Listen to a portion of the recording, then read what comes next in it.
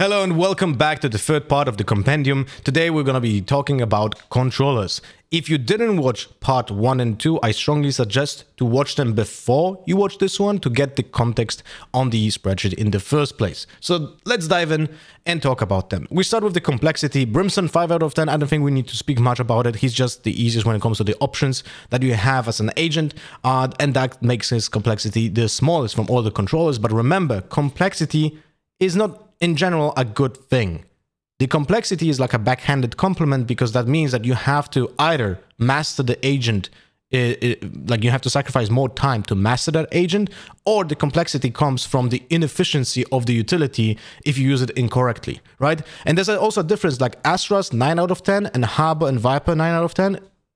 Even though the complexity is on the same level, it comes from a different origin source because Viper's complexity comes from inefficiency. Like you have to be more aware of the inefficiency of your fuel because now with the orb and wall using the same shit, well, if you don't use it efficiently, then you're really bad at Viper. So that's like another layer of complexity that you have to master as a Viper. And then reposition the smoke is also very important. So you're not as flexible as other players, and that's where the complexity comes from. Harbor is very easy to mess up because the utility is so prone to misposition, you know, misalignment, because it's so flickery, right? And then Astra's complexity comes from the amount of options because you have a global appearance, but we're gonna talk about that in the primary role. So let's just jump in. As you can see, Riot made the distinction that controllers are just controllers, and there are 5 of them. But essentially, all 5 of them have a completely different role. And it's very important to understand the difference when you're walking into, like, you know, a controller's shoes, and you have to be a controller for the team, right? If you, by the way, if you don't know how to use smokes in the game, I have multiple guides on smokes on my YouTube. If you're on Twitch, you can just type in !smokes, and you have some guides there. So now let's talk about the roles. Brimstone is an execute smoker. What do I mean by that? That means that his smokes are, let's say, the fastest. By the fastest, I mean that you can literally just drop 3 smokes at the same time and you can just run in, right? So you have like this ability to not sell the information first. Because if, for example, if you're an Astra, you have this moment where you have to place the stars and then one by one activate them. That gives the ability to the opponents to understand your plan before it happens. With Brimstone, the smokes just fall and you can run in. So you have like this small window of opportunity to catch your opponents off guard, right? Now, the problem with Brimstone, though, when you compare it to, for example, the next controller, Omen, is the fact that he has a limited amount of smokes. And that's why Omen has the primary role as a recurring smoker.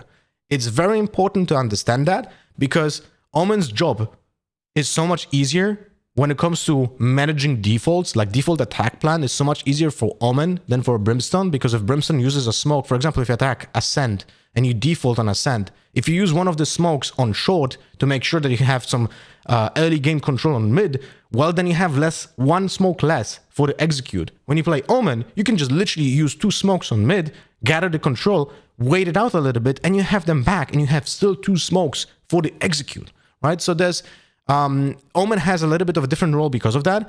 If you are an attacking Omen and you're not using your smoke in the first second of the round, and on defense as well, by the way, you're not using the Omen properly, because his job is to maximize the amount of smokes that he uses in the round and for the early pressure, something that we're going to talk a little bit about in a moment. Now, Omen also has the infiltrator ability, similar to Yoru, but that's because of the ultimate, essentially, right? Like, he can do a little bit of like odd rounds just because the ultimate allows him to do similar role like the Yoru, but it's less often than with the Yoru. But at the same time, his TP and the paranoia allows him to be a little bit more of an infiltrator as well, but is limited in the range, right? Now, Astra's primary role is global support. Why? Well, you know, she can put the stars anywhere. I think this is like very self-explanatory and very important to understand that when you play Astra, you kind of have to be all over the map. That's where the complexity just comes in as Astra, right? Harbor, it's kind of similar to Omen, but it's even more important to understand that that's Harbor's job. The early game vision denial is to some degree very similar to Omen, right? Because you want to use, you have your entire kit. The entire kit of Harbor is essentially doing the same stuff. You have 5 smokes, right?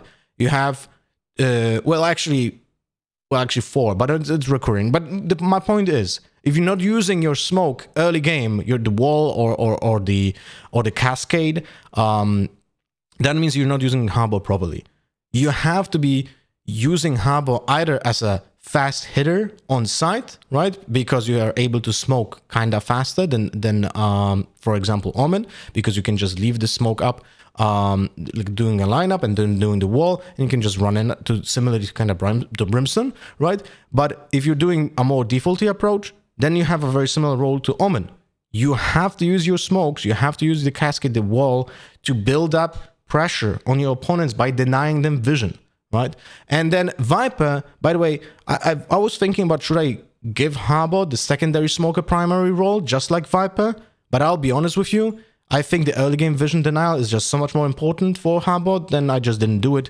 Even though both of those share the secondary smoker, right, role in general. The only maps where Viper was meant to be like a primary smoker are the ones like Icebox and Breeze, where the space a little bit open and the value out of that wall comes in, but you can literally play that map without smokes, and it doesn't hurt that much if you just use anything else to just execute the site, right? So secondary role, there's also a little bit of difference between all of those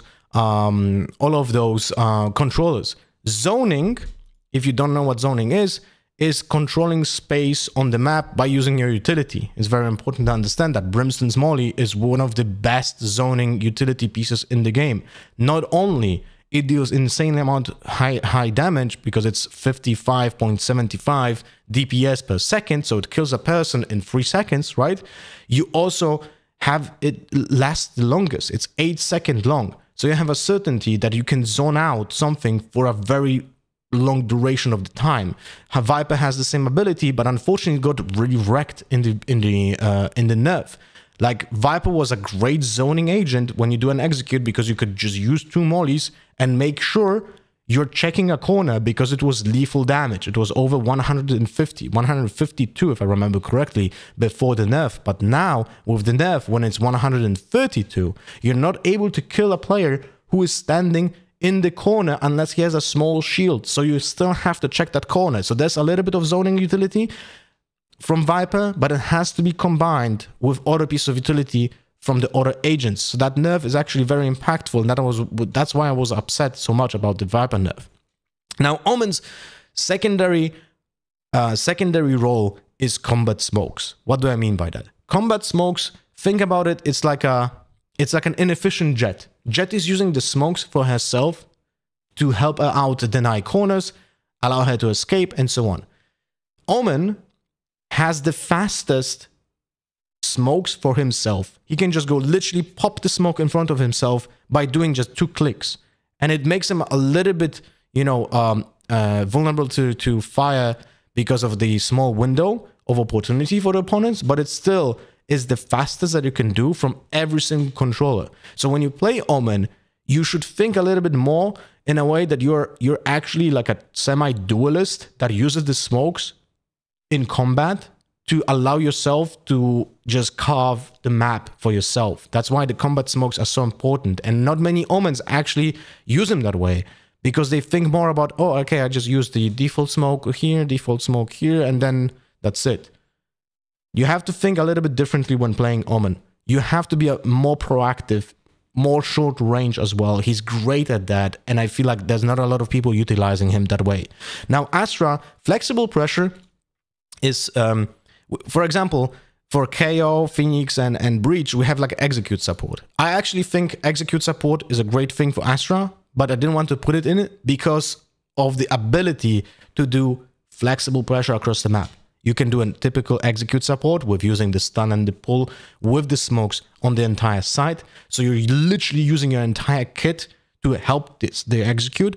But what you also can do is use all of your utility to create pressure all over the map. So you have so many options, and that's why the complexity for Astra is so high, right? Harbor is, oh my god, that's a sub. All right, let me mute this. Harbor has retake utility as a secondary role. I think it's very important to understand that Harbor's limitations comes from his inability to create different tasks. To essentially finish different tasks with utility. Utility is so let's say, focused on the vision denial, right? But that makes him a great retake agent because you're able to take space like meter by meter. You're able to use smokes in the cascade and the wall in a way that creates space by inches, and you can advance towards the space on the side where you have to retake the spike, right? So his role, if you play Harbor, by the way, condolences, if you play Harbor, you have to really practice a lot in customs or in with your friends, how to retake a site properly with your utility. That complexity on that Harbor comes into that. Like the retake utility, to use it properly and to everyone else understands what you're going to achieve with it, is insanely tough. And there's a lot of value in it, but because of that as well, he can be really like a primary smoker because of that for the team. Now, for Viper, we already explained the zoning, so we can go then into the tertiary role. And the tertiary role, I feel like it's not really that important, but we're going to just mention Brimstone can be post-planned because of the ultimate and the molly. But again, if you're doing an execute, you should be using your molly for an execute to help secure the plant in the first place and not save it for the post-plant, right? The same goes for the Viper mollies. They are less important now for the actual execute because of the damage nerf, something that I explained. So I wouldn't mind if you have someone else in your team to use their utility for the zoning ability. But if you don't have anyone else, you should be considering using your mollies in the first place to check corners.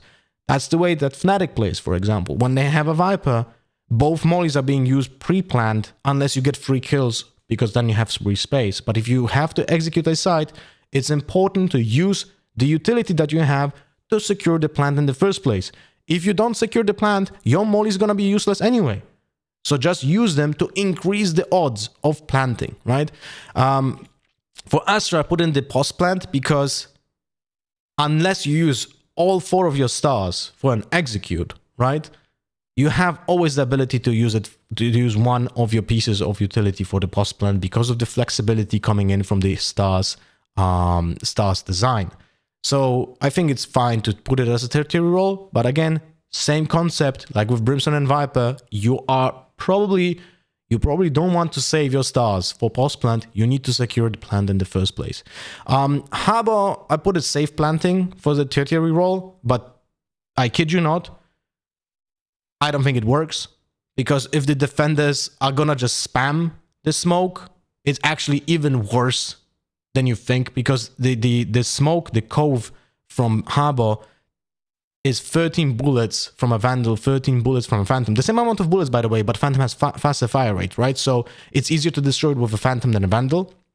But when you destroy that cove, then the smoke disappears and the planter is literally exposed, right? So it's way easier to destroy this than the Sage Wall, because the Sage Wall has segments and you don't exactly know which angle you will get if you destroy one of the segments. But with Harbor's Cove, you just shoot it anywhere and the plant is like, I guess I'm dead, you know? So the safe planting, take this with a grain of salt here. Omen backstabbing, kind of similar to the infiltration. So it's like, again, he's more inclined to take the gunfights, to take a proactive role for himself, to be more like a combat-y controller than the other ones. But remember, Brimstone will have a similar role if he has no utility, and that's why we're going to talk about attack order. Remember, attack order, right, means what is your role when you actually push onto a site, when you do an actual execute, right?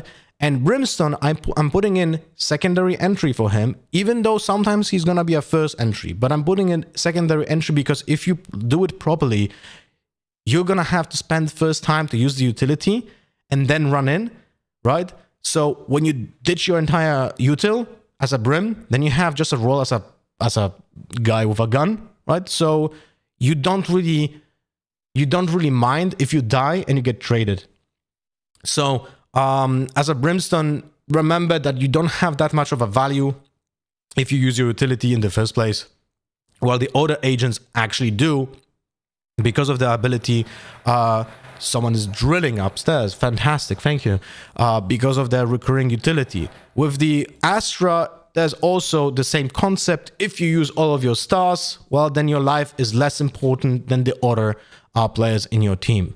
Now, typically, Viper, I would say she's gonna be a little bit more laid back because of the ability to either use constant pressure with a fuel. That's why her life is so important, and you don't want to be the first, second on site. You want to trade the other people that are the first and the second entry. But remember that also you're gonna be more inclined to play the support role, because you will most likely use all of your utility at the same time, and it takes a little bit of time to use the lineups in the first place. So you're not gonna have even the ability to run in as the other players, because your utility takes time to do the lineups and to land and so on, right? So you're gonna be probably more detached from the rest of the team. But remember, if you are a controller, you are expected to fight as well. Dump your util and run in with the team, specifically when you're playing Brimstone, right? Like, don't think about your life as being very important for the post plant if you just dumped your util in the first place. Flash types, not much to talk about. Support blinds for Omen. Why support? Well, because it's really hard to use Paranoia for yourself. If you're an Omen player, you know exactly how it is. Like, the most common play for yourself would be Paranoia and TP to get like a flashy play, TikTok kind of a way, right? But it's hard to execute that. So you typically want to use it for the teammates to have an easier way of entering the site, because of the way that the Paranoia is like created. You want to create a tunnel for your teammates to take the space in, right? This is why support. Now, lurking, there's a very, you know, controllers have a huge difference in the lurking ability. I put the Brimstone on 2 out of 10 because his smokes are giving an option to dodge some of the traps. But the thing is, his limitation when it comes to the range makes him a really bad lurker. And also the inclination of using the steam beacon for the team. Well, you can't really do that if you're on the lurk. Holy crap. Well, I'm not gonna edit this out, so enjoy the drilling. And remember that, again, his utility is an execute support. You don't want to be a lurker on the other side of the map when you cannot be an execute support, because that's your main role. Now, other agents that I really put highly on the lurk are Omen and Astra. Astra because of the global range, but also the ability to use fake smokes to sometimes time the traps, but you have to be very efficient with that. And the global range is even more important. Like, you can be anywhere on the map and make sure that you're going to still be useful. For Omen, I put it 9 out of 10. Because he has a lot of utility that helps him to be a proper lurker, because of you can avoid the traps with 2 pieces of utility, not only the smokes, but also the TP and the ultimate as well, right? So you can be a proper lurker, but there's a small limitation of his range. That's why I didn't put him as a 10 out of 10, because of the small limitation of his smokes. And then Harbor, I don't think he's a good lurker, because if you use your utility, you're literally giving away your position. You can always know where the harbor is coming from, right? And you want to use your utility at the beginning of the round, so you're selling information about your own position because of that. But he still has a lot of utility that allows him to dodge some traps. So I put him as a 5 out of 10 because you can, but you shouldn't. But it's still better than Brimstone. And Viper, 8 out of 10. Because she can be detached from a utility, but her, let's say, she doesn't have as much utility to dodge the traps as the Omen, and she has an execute support plan as well with the mollies.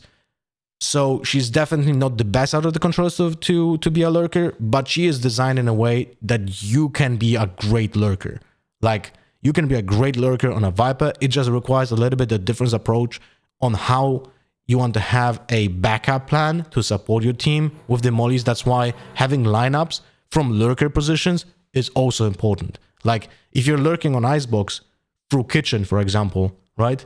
Having a lineup on the default plant to help in post plant from a position from the defender side is actually important to understand that you can still be helpful even when you're lurking, right? And then the preferable defense roles.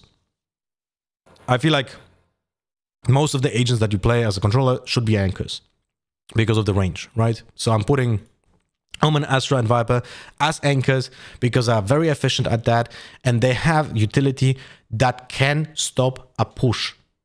That is the most important aspect of the anchor. You need to have a utility piece that is able to delay and execute, right? So that's why Viper, Astra, and Omen have the anchor ability, while Brimstone has two, anchor and rotator. He's a great anchor. He is able to anchor a site with very long smokes. If you chain smokes, if you literally just chain your smokes, you're able to smoke an entrance to your site for almost 60 seconds, right? One smoke is 19.25 seconds long. So it's almost a minute if you just chain smokes at the beginning of the round. So that's very powerful and underutilized. But also the rotation is able to happen because of the Steam Beacon. Steam Beacon puts you in a faster pace that people might not expect you to have, right? And you can help the other players from your side as well to rotate faster, right? So you can just use that to make someone else a rotator. While Harbor, well, he's just a retake agent. You never want to anchor as a Harbor. His utility has no ability to stop a push. So please, for the love of God, if you're a Harbor, you should be flexible in the defense. You should be running in between sides and just spamming util to block the vision.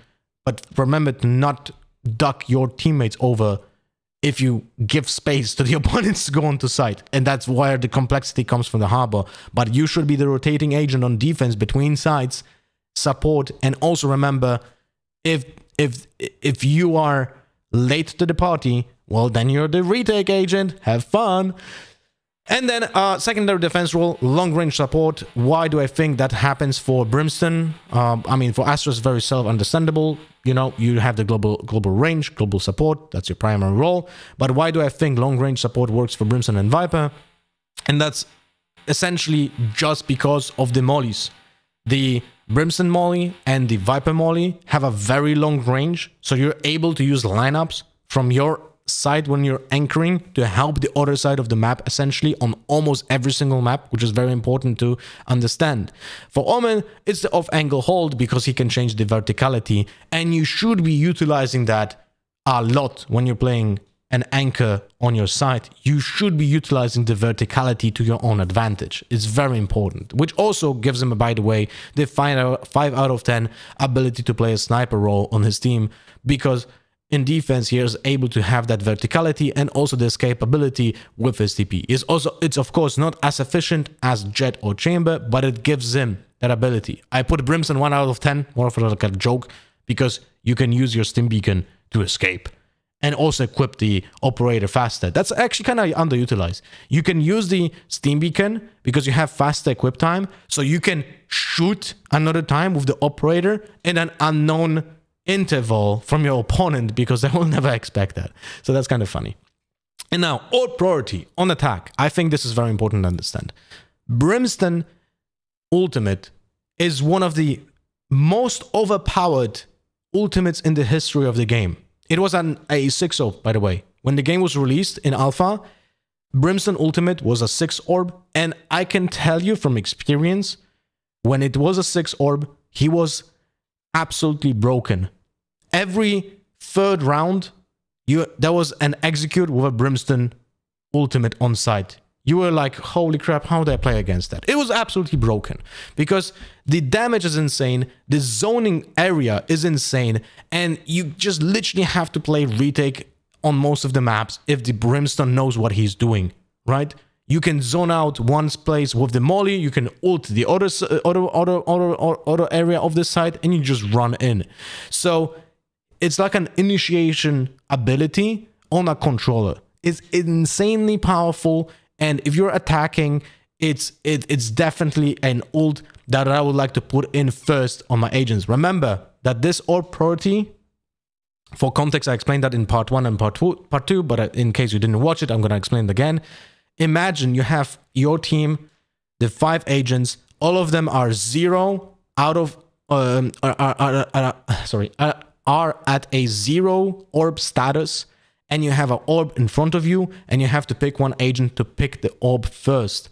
So I'm putting Brimstone as one of the most important because you want to have this orb as often as possible on attack. It's a fantastic ultimate for an execute. Obviously, Omen sucks, so we're putting him 1 out of 10. It's really hard to get value out of this ultimate, so you definitely don't want to give him orbs in the first place. Astra, it allows you to do an execute, but it's hard to utilize it properly, so I'm putting a lower priority on her, but it's still helpful. Harbor has, I would say, his ultimate is actually the best part of his kit. Like, it would kind of suck if it wouldn't be, but it's still not the best. But it gives you an ability to get informations about the players on site because you can literally see where these stunts are happening, but they're so easy to avoid, they're not really that powerful. When you compare it to a Fade ultimate or Bridge ultimate, it's not that powerful, but still it is an initiation tool for the attack, so I'm putting it 7 out of 10. Now you can ask, why on earth is Viper 7 out of 10 on attack? Well, the thing is, the ultimate from Viper is also pretty flexible because you can use it either in post-plant to secure the round essentially, right? Or you can use it as an initiation. Remember, and I think this is highly underrated by the Viper players, the ultimate on attack can be used as a smoke to enter the site. For example, when we were playing Bind, if you go into showers and you get that space, you can then use your ultimate to just leak out of showers onto site as a big smoke, right? Something that in general is underutilized by players.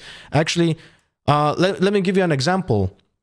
If you're playing Haven, right? If you're playing Haven, this smoke that you put out on top C like this is heavily underutilized, but it's such a powerful tool because it allows you to just leak onto site. Think about the Viper ultimate in the same way. You're able to create space for yourself by just using the ultimate as a smoke to go in. Remember, it also decays your opponents, so it's very powerful as an attacking tool, right? And then defense priority. When it comes to defense priority, Brimstone doesn't lose much. His ultimate is fantastic to stop a push. It's fantastic to retake. So his orb priority is just high. It's just high. It's just so, the ultimate is just so strong. It's unreal. You know, Omen as well. Yeah. Astra, I would say the ultimate has a low priority in my eyes as a defender because it is mostly a retake ultimate. You typically don't get a lot of value in using the ultimate as a as means to stop and execute towards yourself. So it's mostly a retake tool, kind of similar to Harbor's entire kit. So I wouldn't put a lot of priority on Astra's ultimate in defense because of that. Harbor is pretty nice. It's not the best, but it's okay. Like, it can stop a push, it can initiate a retake, but the power level is just not that high. So I'm putting it 5 out of 10. It's less important on defense than on the attack. And Viper, again, 7 out of 10. I think she's just very flexible in the way she can use the ultimate. So she gets like a semi-high priority on the ultimate. It just depends if the Viper knows what she's doing or not. All right, I guess that's it for the controllers. Again, a 29-minute video. I really wanted them to be finished in 15, but that's hard to do. Hope you guys enjoyed it. On Sunday, we're gonna release the Sentinel Part 4 video, and I hope you guys learned a lot. Remember to share the spreadsheet with your friends. Teach them how to play the game, you know, in a more sentient way, I guess. And I hope we all have a better experience in ranked, because, you know, we all want to have fun, but the fun comes also from knowing the game. Thank you for watching. See you around.